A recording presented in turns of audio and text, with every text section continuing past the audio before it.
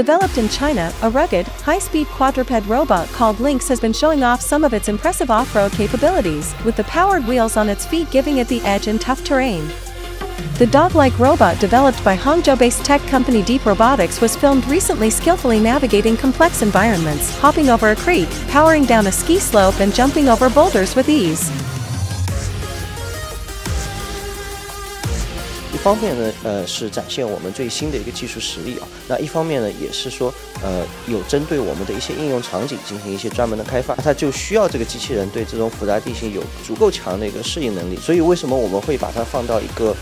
雪地啊，这样溪流啊，这样一个比较极端的一个场景，有水又有雪啊，当时的这个温度呢也比较低，那实际上也是对我们的一个机器人进行一个实测。